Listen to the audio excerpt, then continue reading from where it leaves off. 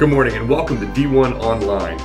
My name is Adam Lewis and I'm the pastor at D1 NAS. Today you're going to experience worship, an offering video, and today's message is going to be brought to you by our family ministry team, Pastor Ben Alexander, Pastor Ryan Lutz, and Pastor Kristen Sanders. They begin a sermon series called Family Chat, which is all about building discipleship and teaching within the family unit, which is something that we are very passionate about here at D1 NAS. Don't forget to download the D1 NAS app where you can get up-to-the-minute notifications and you can give online. We hope that you enjoyed the service today, and we hope that you're able to worship right there in your homes. Thanks again for joining us today. Let's get ready to worship.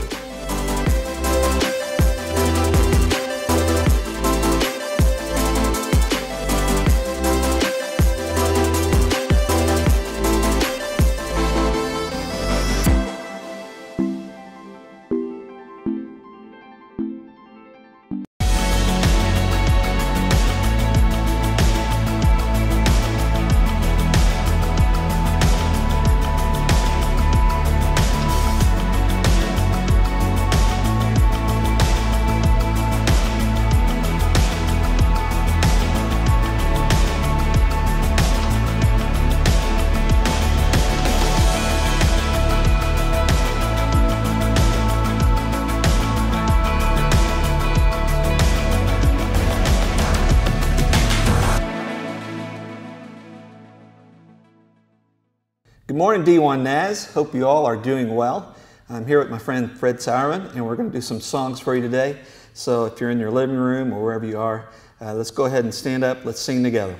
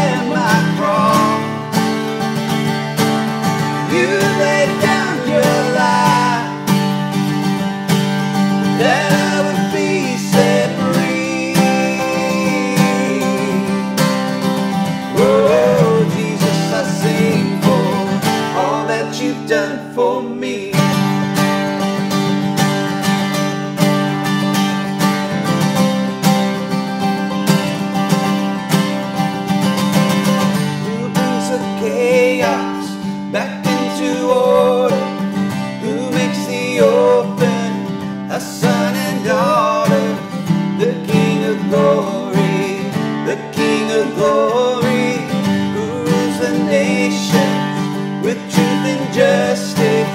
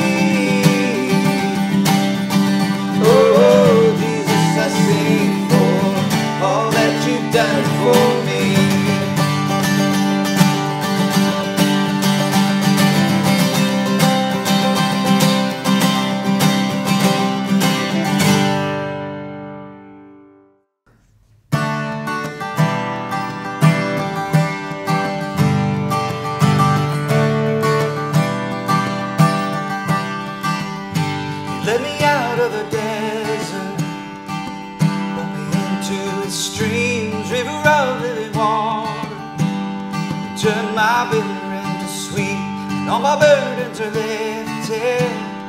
You took the shackles off my feet, and there's no sound louder than a captive set free.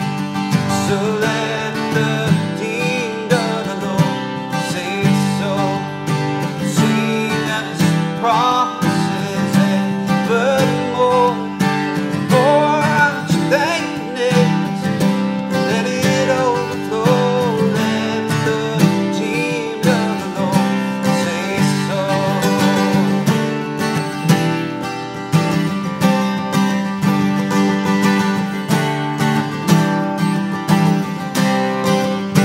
There is joy in the morning, springing up in my soul. There is life worth living, 'cause He calls me His own. There's a hallelujah at the sweet victory. There's no sound louder than the captive set free. No, there's no sound louder than the captive set free. So let the redeemed of the Lord say so. Sing of His promises evermore. Pour out your thankfulness, let it overflow. Let the redeemed of the Lord say so.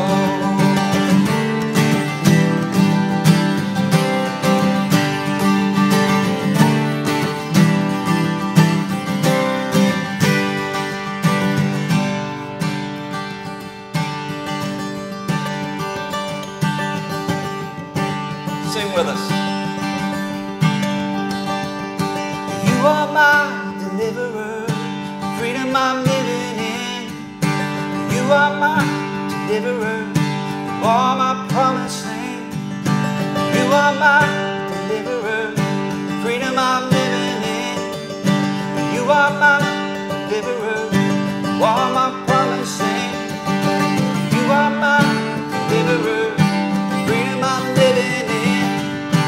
You are my deliverer, you are my promised land. Oh, you are my deliverer, freedom I'm living in. God, you are my deliverer, you are my promised land. So let the redeemed of the Lord say so. Sing of His promises evermore. Pour out your thankfulness, let it overflow. Let the redeemed of the Lord say so. Pour out your thankfulness, let it overflow. Let the redeemed of the Lord say so.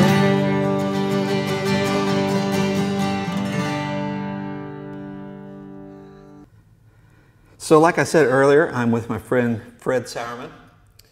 He and I have been writing songs together for a long time, since 2004. Yes.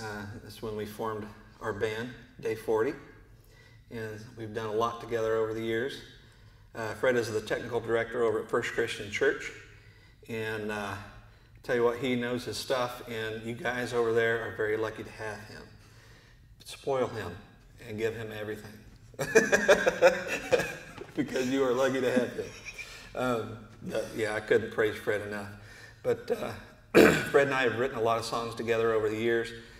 So the last two songs we're going to do are our songs. Well, this one is kind of our song. It's called Praises Rise. And we took an old hymn, actually, Holy God, We Praise Thy Name, written in the 1700s. I don't remember the year, but it was written back in the 1700s. We took it, kind of rewrote it a little bit, added a chorus, so it doesn't sound anything like probably the original. So it is kind of ours, but not ours, but that's the way it goes. So we're going to do this song. It's called Praises Rise, and I hope you enjoy it. Once you get the tune, sing along. I think it's pretty easy to catch along to. 1, 2, 3, 4.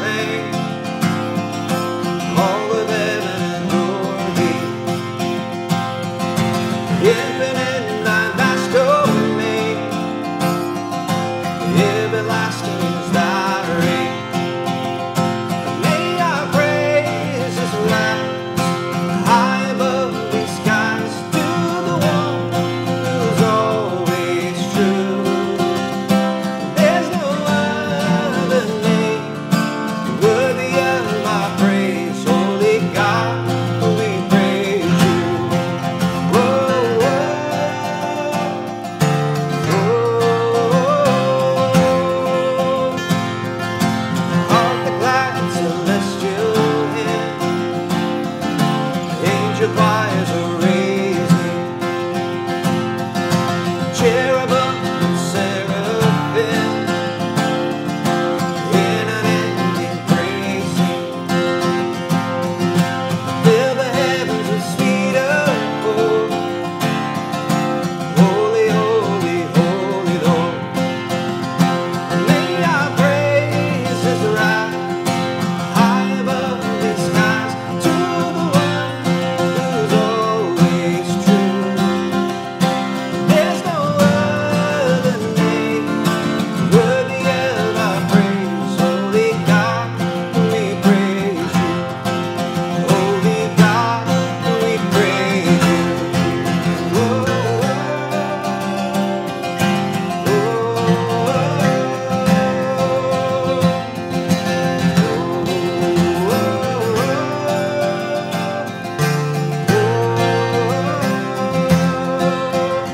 may our praises rise. May our praises rise. May our praises rise to you. May our praises rise. May our praises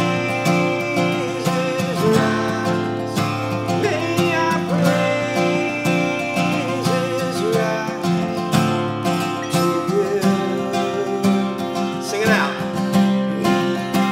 May our praises rise. May our praises rise. May our praises rise to you.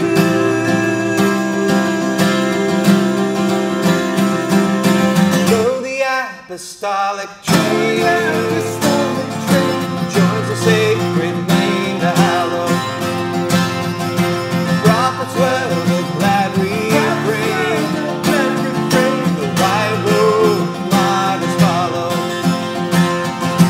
From the morning to set us out, through the church the song goes on. Whoa, whoa, our praises rise. Whoa, our praises rise. Whoa, whoa, our praises rise. Whoa, our praises rise. Whoa, whoa, our praises rise. Whoa, our praises rise. Whoa, whoa, our praises rise.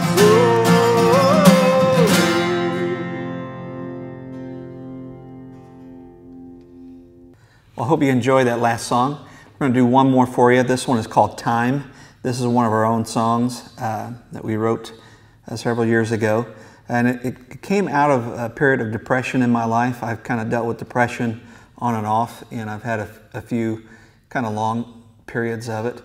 And out of one of those long periods came this song. One of the lessons that I learned through that was that sometimes you just have to give God time. You know, when you're going through a hard period of life, a lot of times you'll question, you'll ask God why. And I did a lot of asking God why back then. And you always hear the term, God's ways are higher than your ways, or that He works in mysterious ways. Well, when you're in depression, a lot of times that just doesn't help. You just feel helpless, hopeless. But with God and with family and friends, I got through it. And I guess the best way I can describe depression is you're in a storm, okay? So, your mind, there's a sun shining, okay? You've had good times in your life. You've had happy times, maybe. And so you know what that's like. You've been there. But now you're in a place where you don't see any happiness. You don't feel any love, maybe. You don't feel any connectedness to anyone or even God. And so there's a sun shining. So you have that logic, but you just don't feel it. And you just don't know when it's ever going to shine again. So it's like you're in a storm. And but then once I got through it and I could see that sun, or I could see the light, I could see the positive things coming, I realized that God was with me all the way and that I just needed to give him time. And a lot of times God is a little slower than what we like. And, you know, we want things right away. And so that was a lesson that I learned, was that you have to give him time. And Pastor has been talking over the past few Sundays about God being there walking you through the trial. He doesn't promise a life with no pain. You know, if you've lived more than 1 second, you've experienced pain probably, because you're crying when you come out. Yeah, so there is pain. He doesn't promise no pain. And with Day 40, one of our goals has been always to be help those who are new in their faith, because we know when you're new in your faith, the devil tries to attack you. He doesn't want you gaining any ground in that area. He doesn't want you building any roots in that area with God. He doesn't want that relationship to form. So if you're new in your faith out there today, I guarantee you the devil doesn't like it, and he's going to do everything he can. Pastor talked about it last week. He is our enemy, and he is roaring. He is trying to get at us. He does not like us having a relationship with Jesus. So I feel like I'm rambling, but it's just coming to me, and I want to share it with you, and I hope that's okay. So if you're new in your faith, I want you to be encouraged that you can lean on us, you can lean on people in the church. Do not fall away when things get hard, because God is with you and he will see you through. I want to share some scripture here. It is in 2 Corinthians chapter 12, verses 9 through 10. But he said to me, my grace is sufficient for you, for my power is made perfect in weakness. Therefore I will boast all the more gladly about my weaknesses, so that Christ's power may rest on me. That is why, for Christ's sake, I delight in weaknesses. I delight in insults. I delight in hardships and persecutions and difficulties. For when I am weak, then I am strong, and he is strong in me. I think that's a goal of mine. And maybe it is for you too, to get to a point in your faith where you delight in trials, where you kind of look forward to them, because you know God is with you. You've been through it before, and you know he's gotten you through. But I am never going to ask for trials again. I learned that when my first time I went through depression. I asked God, why haven't you tested me this way? And he tested me like within a month. And so I don't really ask for the hard things, but I know more hard things will come. It's just the way life is. But I like that scripture because it's truth. It's truth. When we go through hard times, He strengthens us and he gets us through, and we're stronger at the other side of it. So we're going to do this song called Time, and then after that we'll be going into the message and other messages from the other pastors. So God bless you all.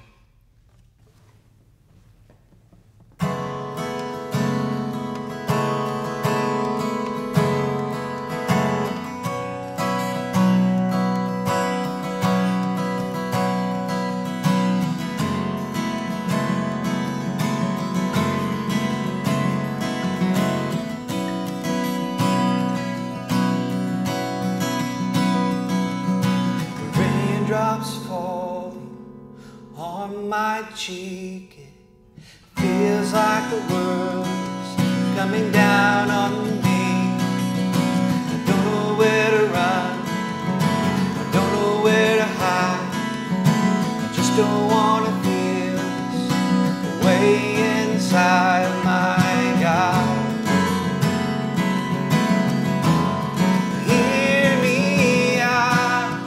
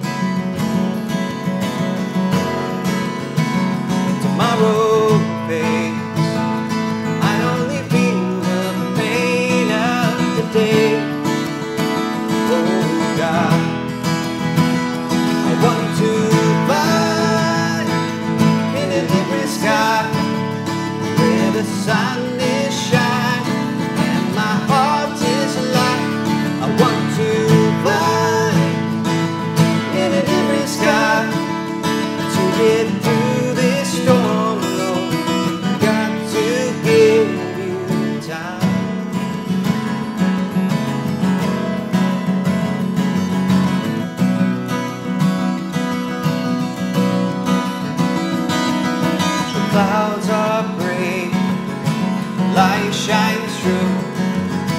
Looking for the answer, looking for you. My heart is aching, a sanctuary come. I want to fly in an every sky where the sun is shining and my heart is light. I want to fly in an every sky to get through this storm, Lord. I've got to give you time.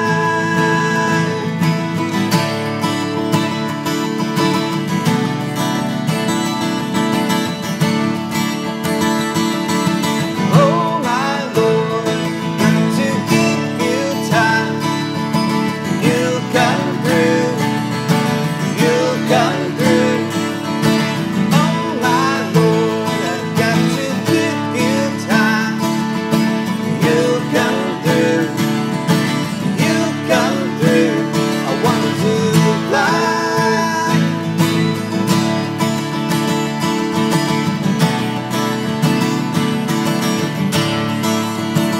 I want to fly.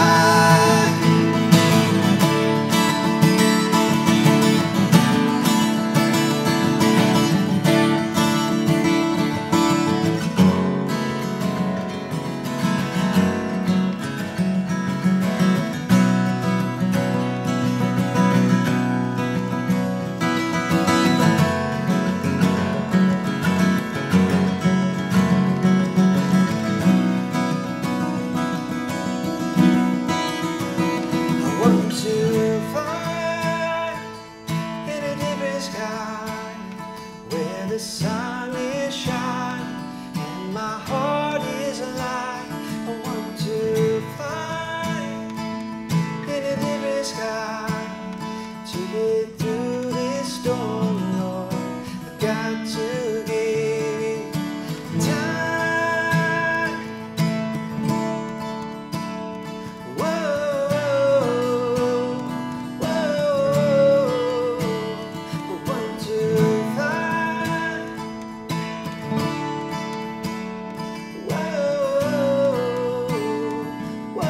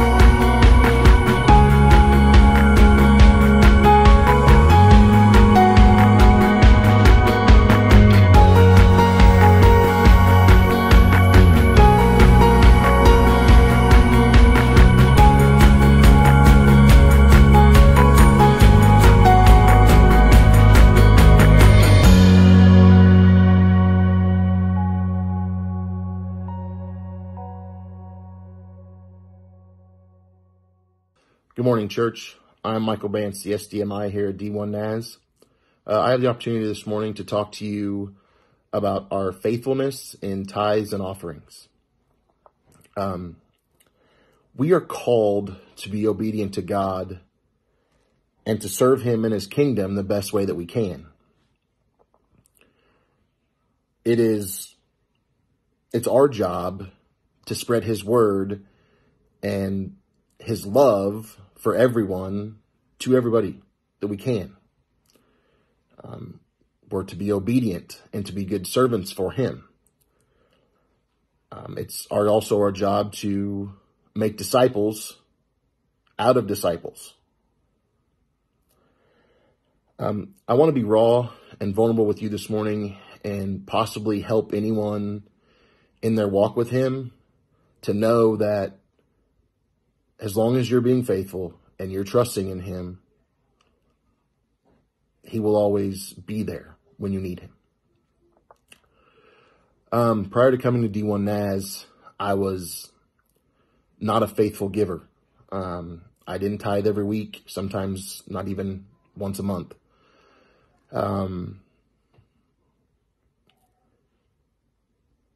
Just before we came here, a lot of stuff had changed for me in my faith and in my walk, and it grew a lot stronger.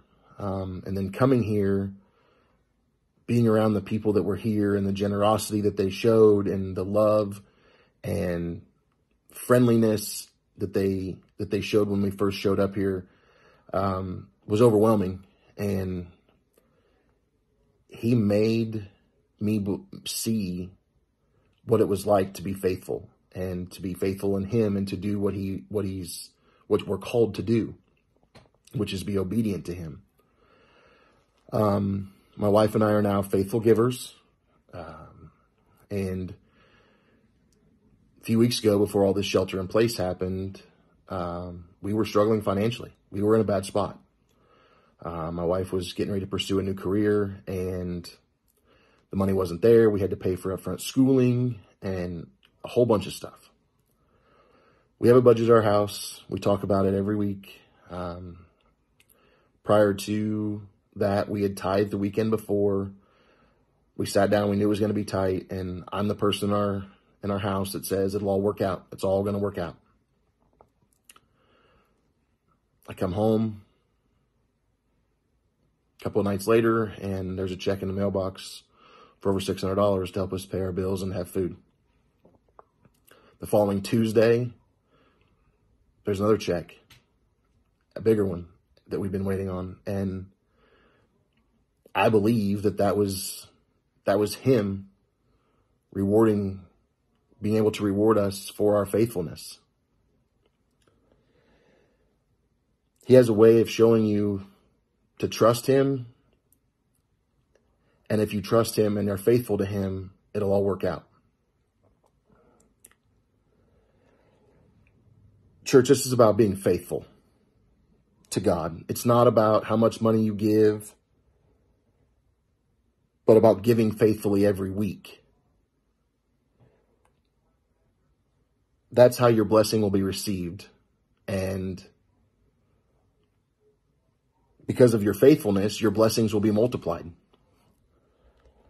I want to talk about Malachi chapter 3, verse 10. And this is what it says. Bring the whole tithe into the storehouse, that there may be food in my house. Test me in this, says the Lord Almighty, and see if I will not throw open the floodgates of heaven and pour out so much blessing that there will not be enough room to store it. So if you think about that, by giving to his kingdom, he will in return give you so much blessing that there won't be enough room to store it. So let's be faithful. Be faithful to him, trust in him, and know that by giving to his kingdom, he will in turn give you blessing. So hopefully this helps everybody.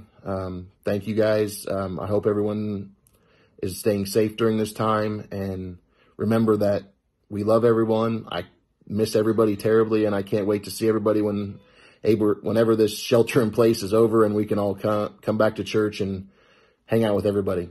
We love you. Have a good day. Good morning, church. My name is Pastor Ryan. Welcome back to D1 NAS. I'm joined with two of my coworkers here. We've got Pastor Kristen and Pastor Ben. Hi! So glad you're with us. I am our children's pastor here at D1 NAS. Pastor Kristen, what do you do? I'm the youth and young adult pastor. And Ben does something. What do you do, Ben? Everything else. No, I'm the executive pastor. So we are a part of what makes up the family ministry team here at D1NAS. We get a chance to join you this morning and talk about families. In fact, we titled this Family Chat, which works perfect because we're going to chat about our families.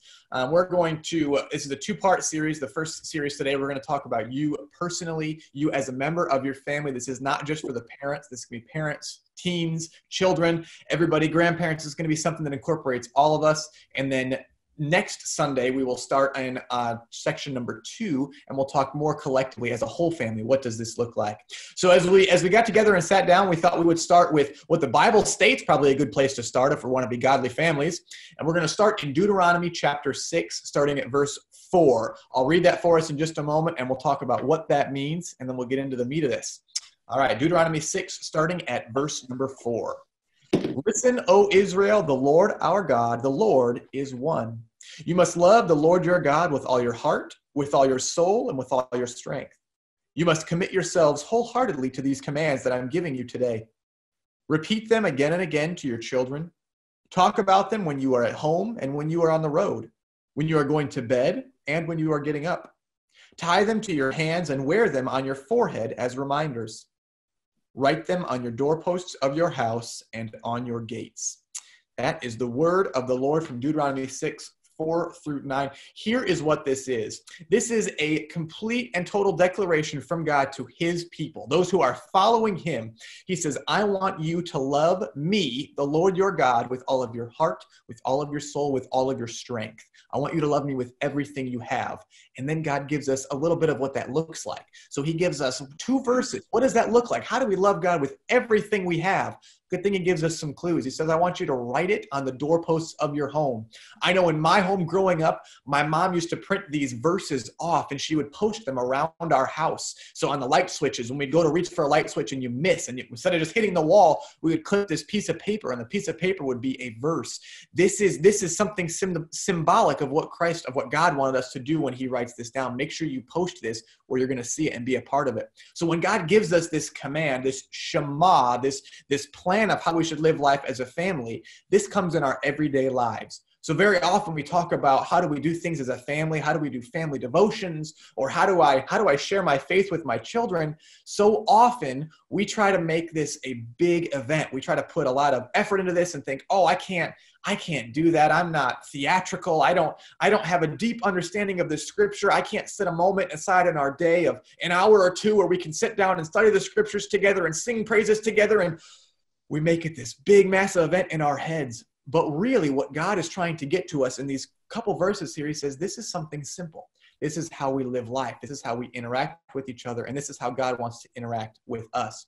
So I shared one story of growing up, how my family would spend time talking about God. Something that I do personally, I try to spend as much time as I possibly can focusing on prayer throughout my day. So I know for me, I've got just a 12 or 10-minute drive up to work in the morning. I don't turn the radio on. I try not to text as much as I possibly can while I drive. Most of the time I do really, really well at that. I spend those few minutes in prayer, in conversation with my Father, knowing that whatever's coming today, he already knows what's happening. He's got his hand on it, and he's got his hand on me. Spending time in prayer any moment that I can. When something happens and someone sends me a text and I say I'm going to pray for that person, I stop everything I can right then and pray and spend time in prayer for that person. But I always start off my prayers thanking God for who he is. Reminding myself every time I start a prayer, thank you, God, for who you are. It gives me a sense of reminding who I'm talking to. And it's also a way that I can refocus my brain and whatever I'm doing in that moment to remember, you know what? All of this, while it might be important right now, is nothing compared to the importance of my relationship with Jesus. So we'll pass it up. Mr. Kristen, how do you see the Shema in your life? How do you live this out? Well, in preparing for this message, I read the Shema over and over. And as I prayed over it, God reminded me of a verse that's been very transformative in my life. And it's John 3:30. It says, he must become greater and I must become less. So whenever I have felt that my life is getting out of balance, when my heart is not in the right place, it's because loving the Lord my God has become second or third or fourth. It has become unbalanced. And it's made me, I have put myself in a greater position. And so whenever I have desired for myself more, what I want, what I think I need, or what I think I deserve, I feel I'm putting God after myself. And that's when my life lacks peace. And so it feels, or my life feels in chaos. It feels overwhelming. And so to combat that, I have to keep that balance. And I have to spend time in prayer, and I have to spend time in the Word. Sometimes that means I'm listening to the Bible read to me as I'm getting ready in the morning. I use the YouVersion Bible app and let it read to me.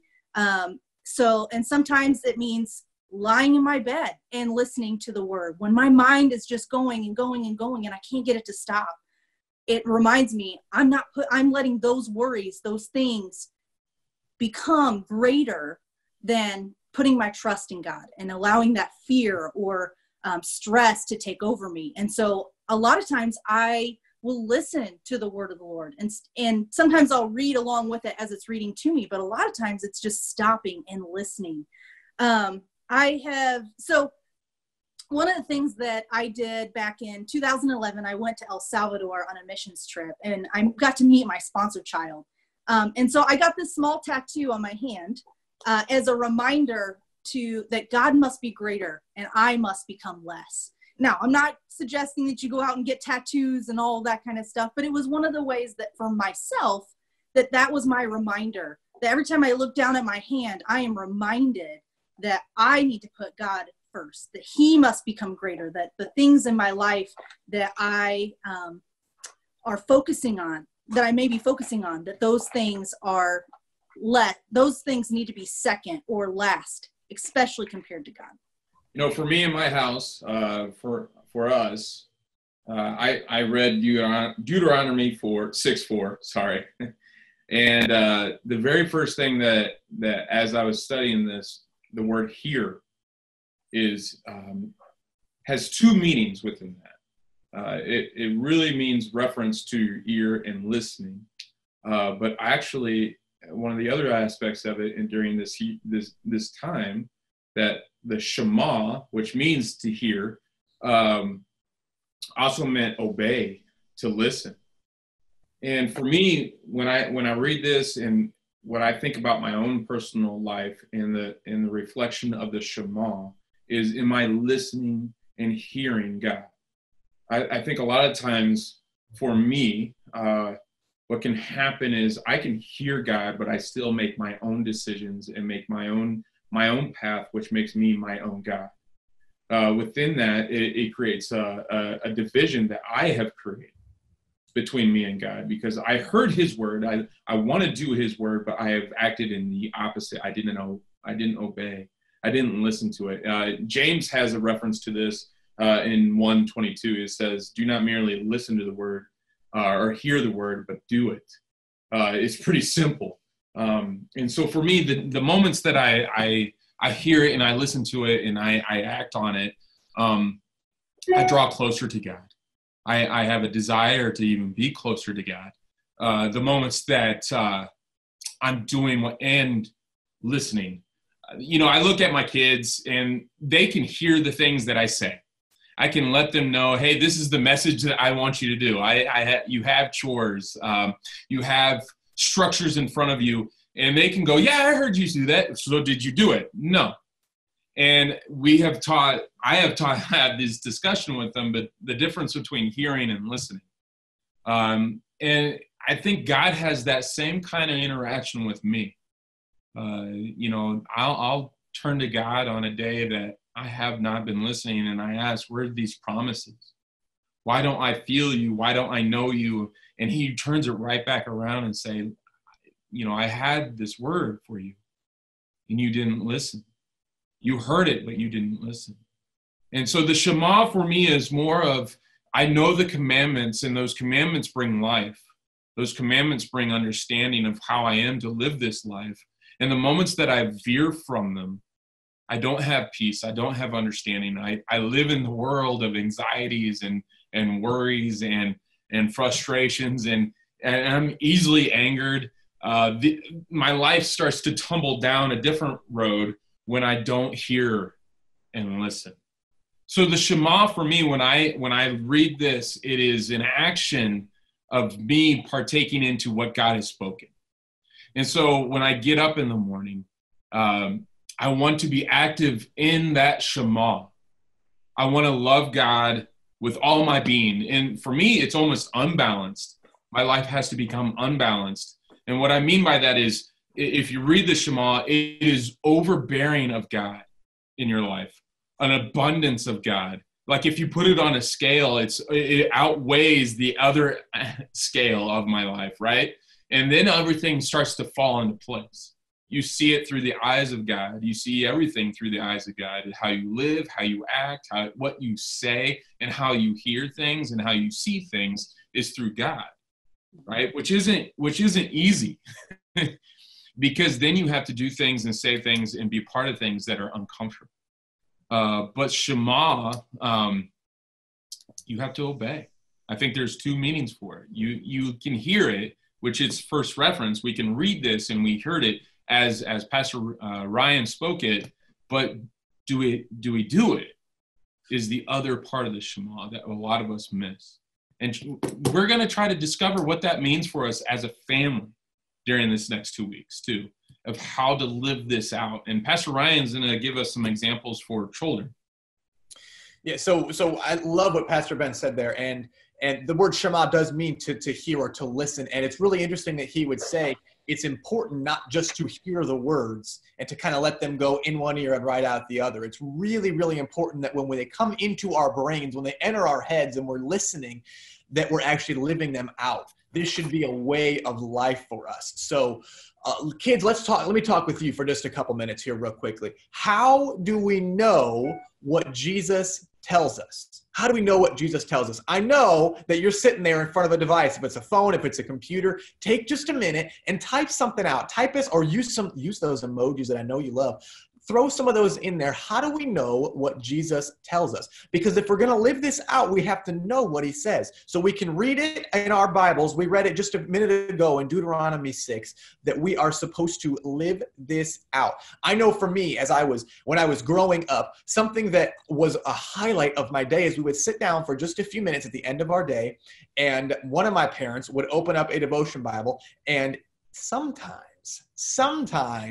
my sister or I could be the one to read out of our devotions. And that was always a highlight when we got a chance to sit down. And if my sister and I sometimes would fight over it, which was maybe not the best way, but it was awesome because if we got to be the ones to actually sit down and open that devotion Bible book, whatever it looked like, and to be the one to read it, that was really, really exciting. Okay, so I'm seeing some comments coming in here, which is awesome. Here's a couple ways that we came up with. Number one, which I'm sure you put up there already. I might have missed it coming by. Make sure that you are reading your Bible. That is the number one thing. If we want to know what Jesus wants from us, it's written down. Thankfully, he gave us this incredible book right here that we can look through. It's full of incredible stuff that God wants us to understand. Number one is read our Bible. Number two is just as, if not more important, we can pray.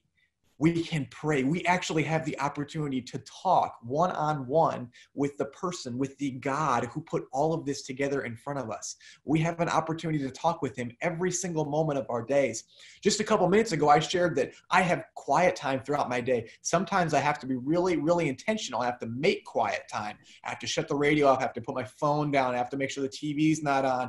And I spend just a couple minutes every so often talking to God. And part of that talking involves me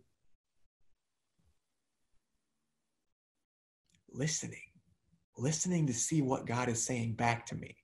I'm really, really good at talking. Ask any of my friends. Actually don't, because they're probably just still listening because I talk so much. But how often do you spend just listening?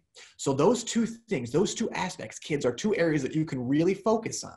That just you personally, without anybody else, you can spend time reading your Bible and you can spend time talking to the God who created you, the God who loved you so much, he sent his son to die for you. Those two simple things can begin to grow that relationship with Jesus so that we can take steps closer to him as he continues to take steps closer to us. So that's kids. That's a couple ways you can grow closer to Christ and you can follow the Shema. You can listen and act it out. Pastor Kristen, how about some teens? How can we do that?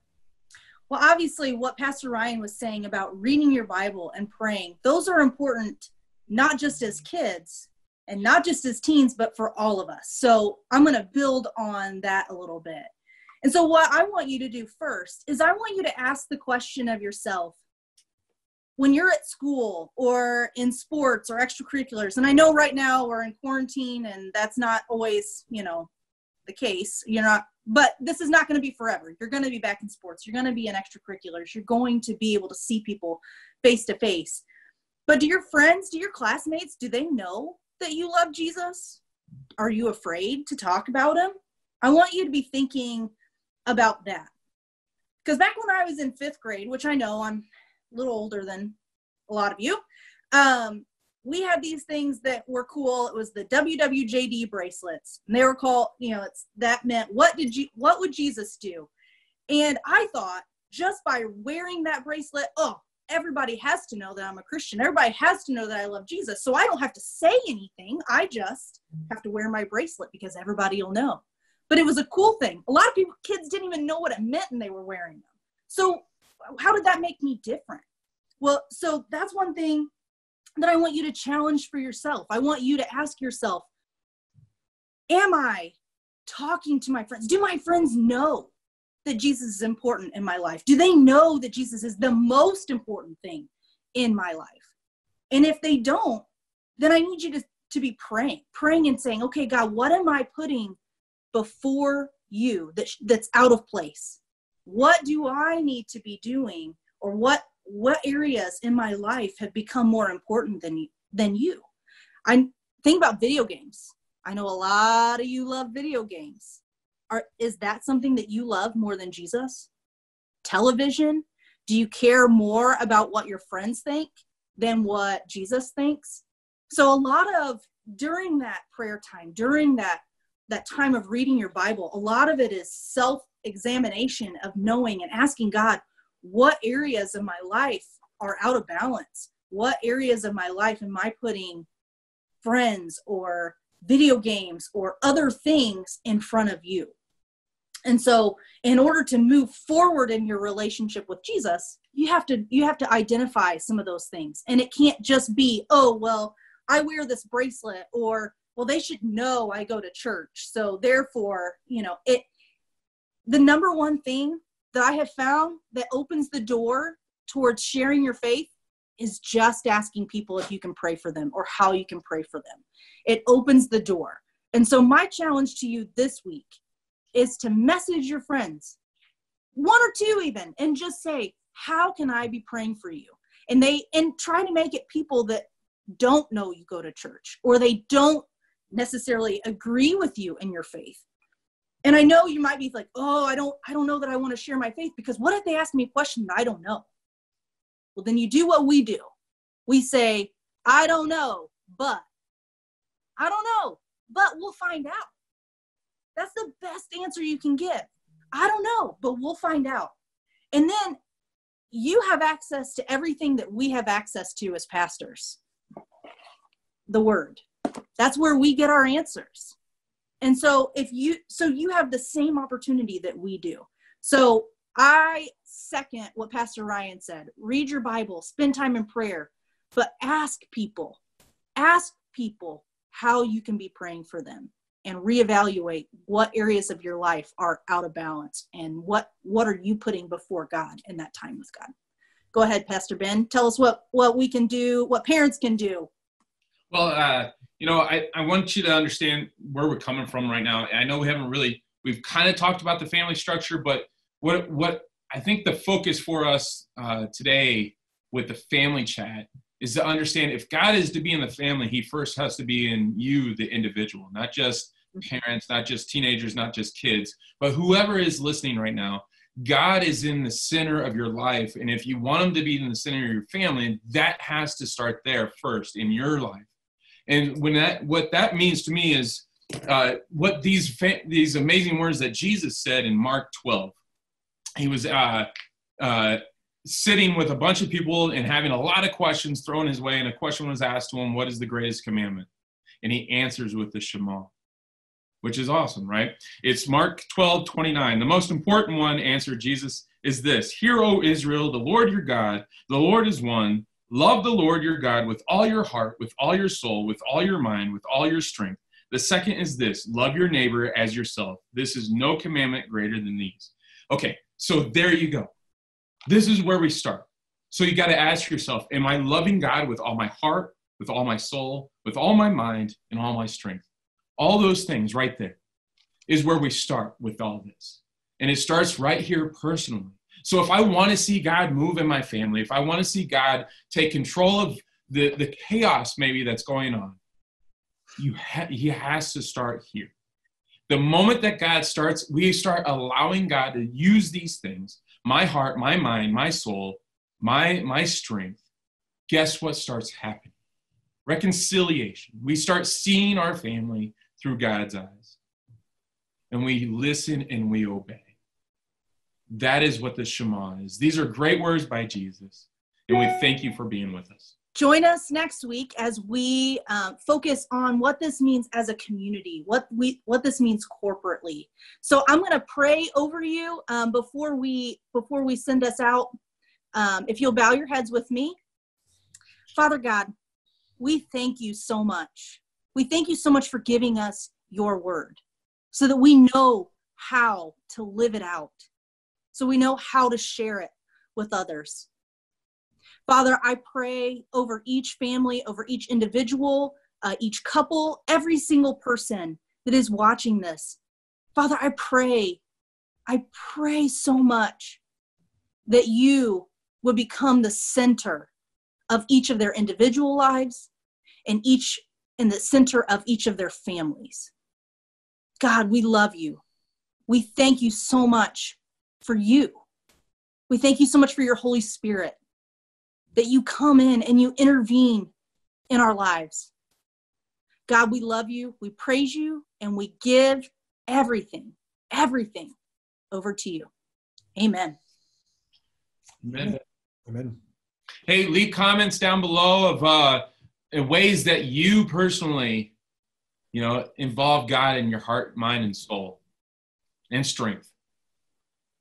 Love you guys. See you next week.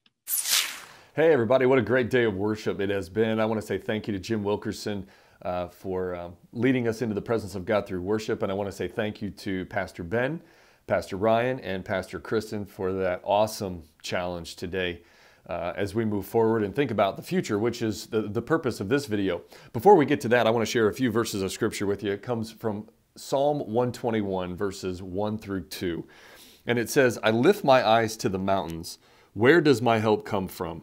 My help comes from the Lord, the maker of heaven and earth. I lift my eyes up to the mountains. Where does my help come from? My help comes from the Lord, the maker of heaven and earth. If you listen to Christian radio, those words sound very familiar because they are in a song of some kind. I remember when I was 18 years old, a good friend of mine and I decided that we were going to drive from Lima, Ohio, where we lived, to Fort Wayne, Indiana. Now, Fort Wayne was not that far away from where we lived. It was only about 45 minutes, and it was a much better town than the town we lived in. I know that I tell people that I grew up in Gomer, Ohio, which I did, but just for the sake of not sounding like a goober, I tell people that I'm actually from Lima, Ohio, which was the nearest big city. And yes, that is the same name as the bean. And in case you're wondering, the town mascot was this giant lima bean.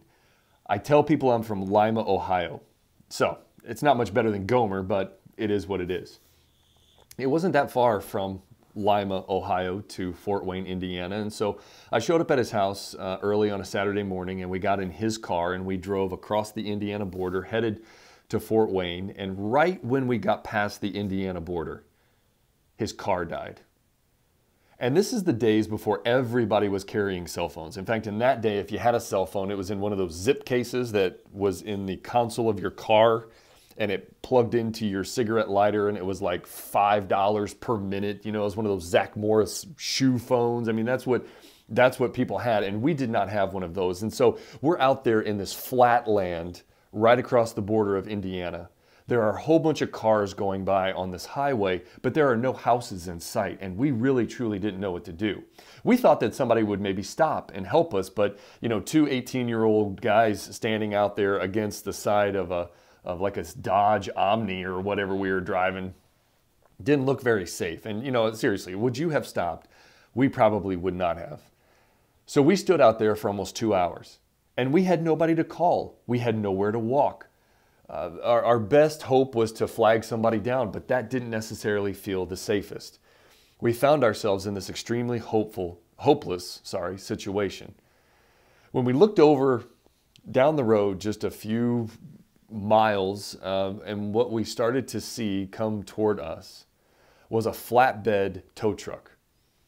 And we thought, that's it. That's our chance right now. So we started waving our arms and flagging this guy down, and this guy driving this tow truck pulled over and he said, "Where do you guys need to be?" And we said, "We're actually from Ohio. Can you help us get back to Ohio?" And he loaded up our car and he drove us all the way back to my friend's house in Lima, Ohio.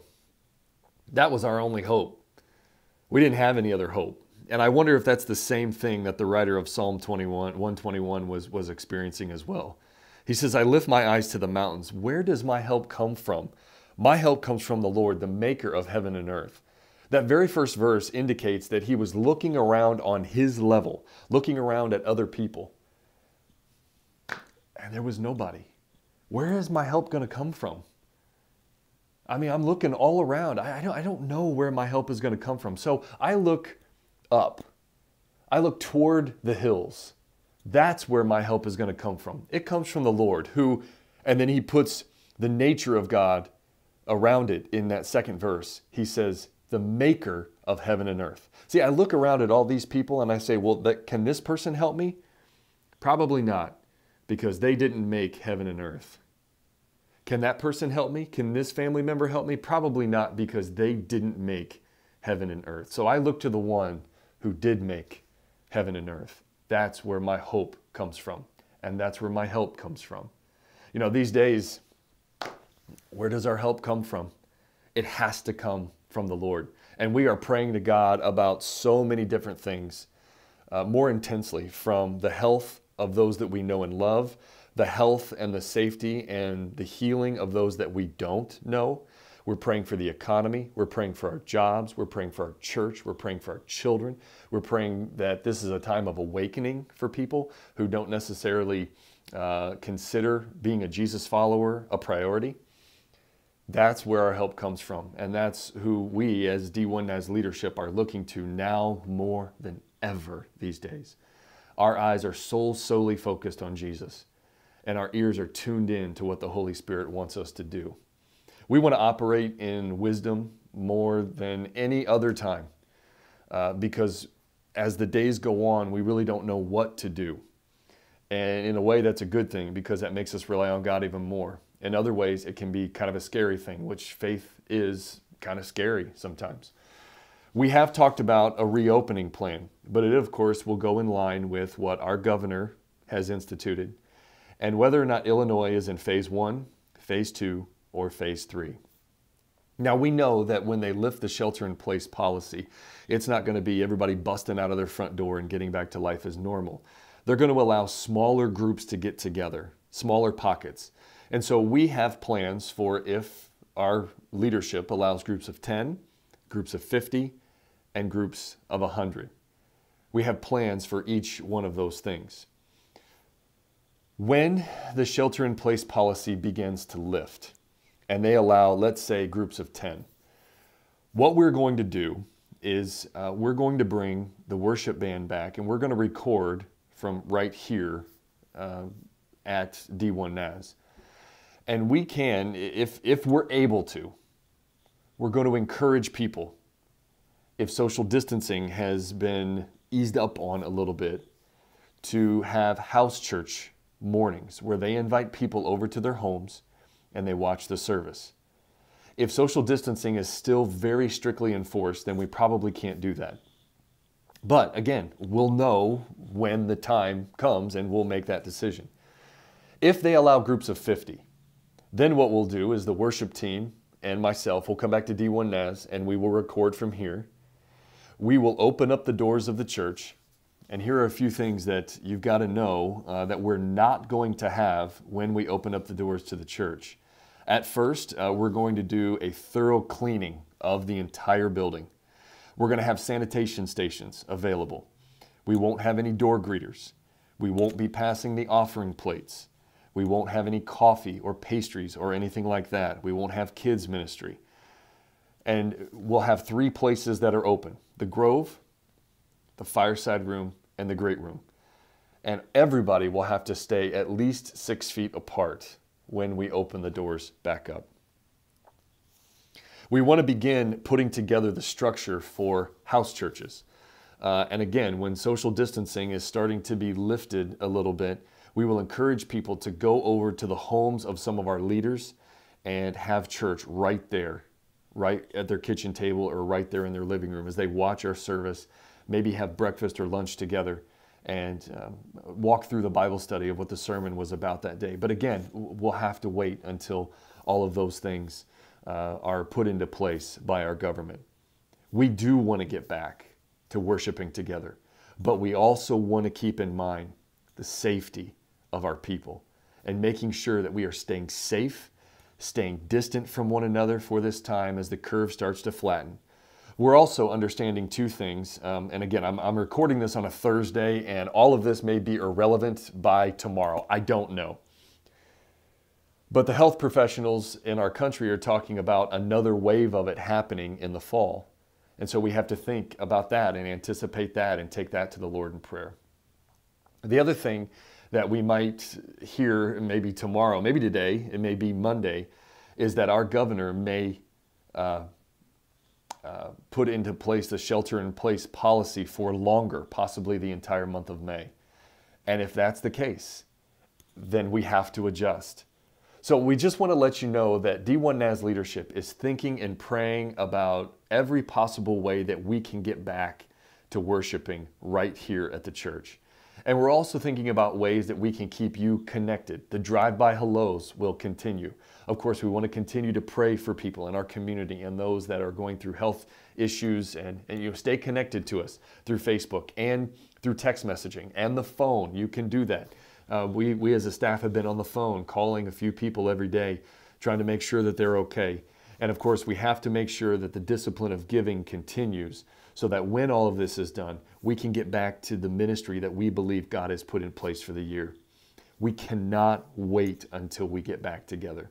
I saw a poll earlier this week, in fact, I shared it on my Facebook page, that people have said even more than restaurants, schools, and businesses, that they want churches to open up the most, because it's within that church community that they get this sense of hope, they get a sense of strength, not just from God, but from being in the presence of other people who, as it says in the book of Acts, have everything in common. And that everything is the one thing, and that is Jesus. God bless you. Thank you for joining us today for D1 Online. And we will see you again this week through Facebook Live. Stay in contact with us as we continue to pray for you. God bless you.